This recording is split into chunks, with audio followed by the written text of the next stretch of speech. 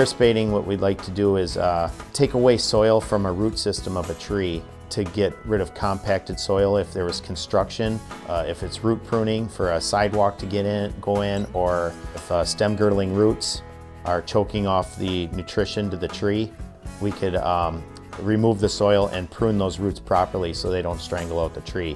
If a soil is deficient in some nutrients, you could actually remove soil and put new soil in too. So it's a air spade. It's a big air compressor, and you're compressed air, and you're removing the soil away from the root zone so you can see what's going on underneath the tree, which is just as important, what's above the tree.